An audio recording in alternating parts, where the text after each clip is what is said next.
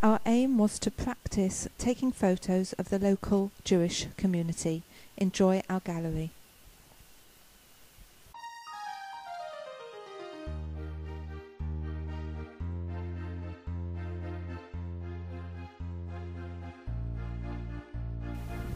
The Holy Law Synagogue was a good place to start.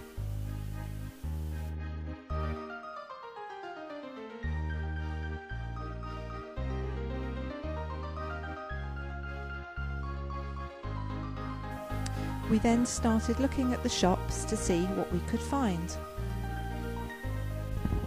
It was the 4th day of Hanukkah,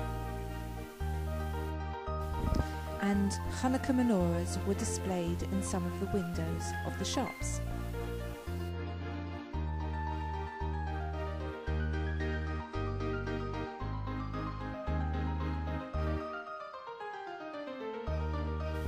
We then moved on to the Jewish Telegraph headquarters, which is a Jewish newspaper reporting on local news in the community.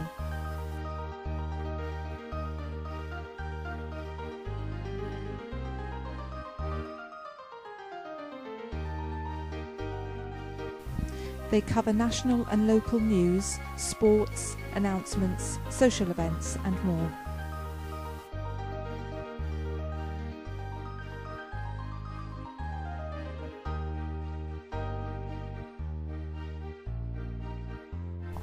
Next, we discovered a clothes shop selling tznius, modest clothes for women. The local newsagent sells a wide range of kosher products.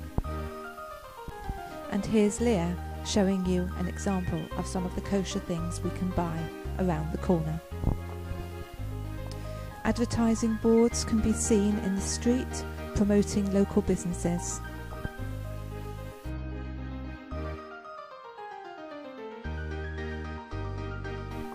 Florists and gift shops in the area cater to the Jewish community.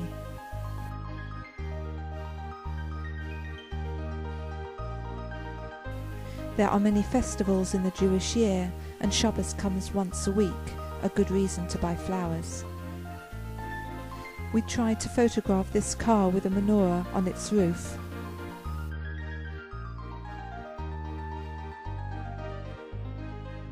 As we walked along Bury Old Road, we spotted Jeff and Steve, the local barber shop.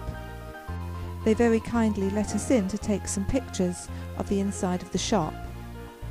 We noticed a rather nice painting of a rabbi learning, and a book concerning the laws of proper speech.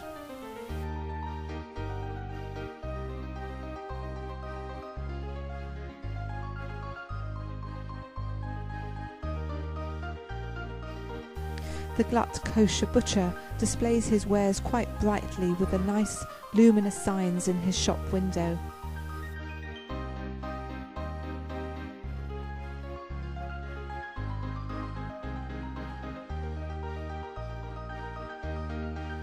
There are many kosher delicatessens and shops in the area which sell a variety of kosher products. At the Cultural Centre in Park Road you'll find the Beth Din, a synagogue, a Jewish library, a nursery and a special needs school.